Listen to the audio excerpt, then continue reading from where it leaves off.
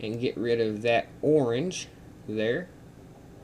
This would probably be best used with a custom shape, so that's what I'm going to do. I'm going to make a user shape, and I'll just make it polygon. There we go. I'm going to attach my shape, go back to the secondaries, and now I can pull the saturation out of that. Now you can see that the floor there is not as orange. Okay, so now we've done that. Now we need to get our look back into our wheel. Let's go to our 5th tab in our colors, enable it, preview. Let's enable a vignette, and let's do our custom user shape, and let's go around the inside of our rim here. See if we can bring back some of the color.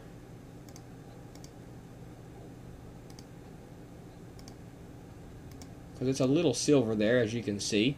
Maybe we can make it red to match the car, or, you know, whatever your preferences may be. I'm going to make that a polygon. Now that sticks there like that. Let's adjust it a little bit. Let's up our softness,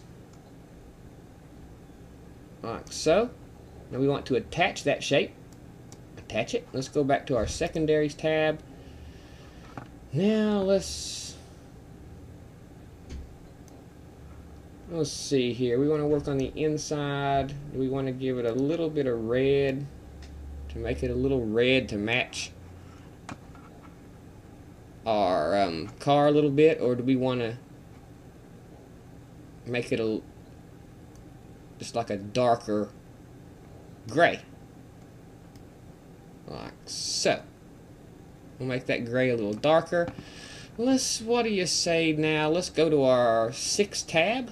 Let's enable them. We're working down now. Our tire there. Let's enable the vignette. Let's go around the outside of our tire. I'm gonna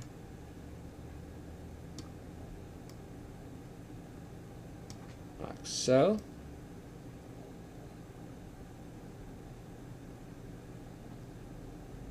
Okay.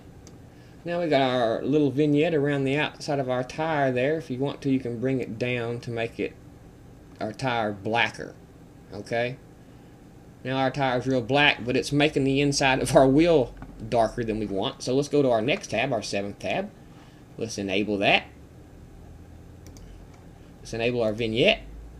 Let's make another circle vignette, and this time we'll again go around the inside of the tire, this time, not the outside. Last time, as you remember, we went around the outside. Now we're going around the inside of the tire. And we're going to brighten that up a little bit. There. Now, as you can see, that made our tire dark black, but we adjusted the middle of our wheel to be back to normal. So now, as you can see, by using the color effects room, using 2 keys, adding them together, blurring them, using a gamma node, and we get the look we want. Now I used the gamma node here. Now listen, the gamma node is what adjusted the colors of our matte. I could have used a saturation node and just pulled the saturation out of the car. I could have used a blur node and just blurred the car. Whatever node I use is only going to affect the portion of the matte that we singled out by using these hue saturation keys. Let's see here. What else could we... I'm trying to find something that I could show you just as an example, but I really don't think there's much here that I could show you. We could do the film look, I guess, but I don't think that's going to really stand out too much. Edge detection. We could do edge detection. And as you can see now, we're just getting the edge detection on the part of the car that has the matte. As you can see, the wheel's not affected, the floor's not affected. You can turn the scale up. You know, you can kind of give it a cool look if you want. Now, as you can see, we got this neat look because we're only affecting the car because that's the portion that we singled out using our hue saturation. Now I can go back by just using gamma. Now we are back to where we was. Let's see what else we can do here. smooth step.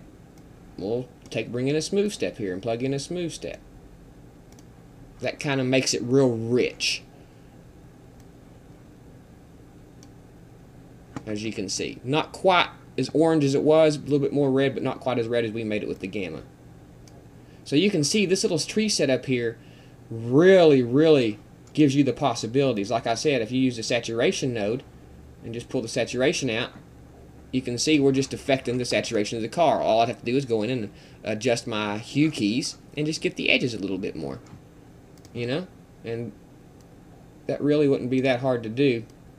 But I'm not going to sit here and let you do that, make you sit through do that. So you can see with this little tree setup, you can plug any node you want into the middle input blend of your alpha blend, and it will just affect the matte area that you had designated with your hue, saturation, and luma keys.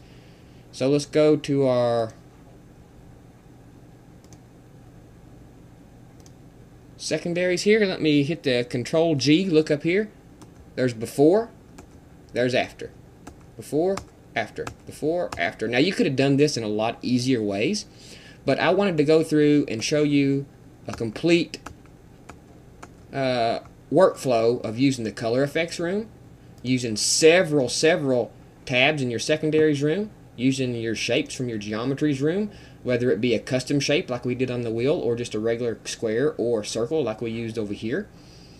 We haven't went over the render queue, but I think that's pretty self-explanatory, and we didn't do any primary in adjustments because it's just not called for, and sometimes people like to do the secondaries and color effects before the primaries. So now the only thing left to do is go to your primary out. You can adjust the whole thing as you see fit, and overall give it an overall grade. And as you can see, we have our after, we have our before. Looks a little washed out, don't it, compared to what we done after? Let's lighten it up a little bit. It's a little bright for my taste, a little dim for my taste. There we go. Before, after, before, after.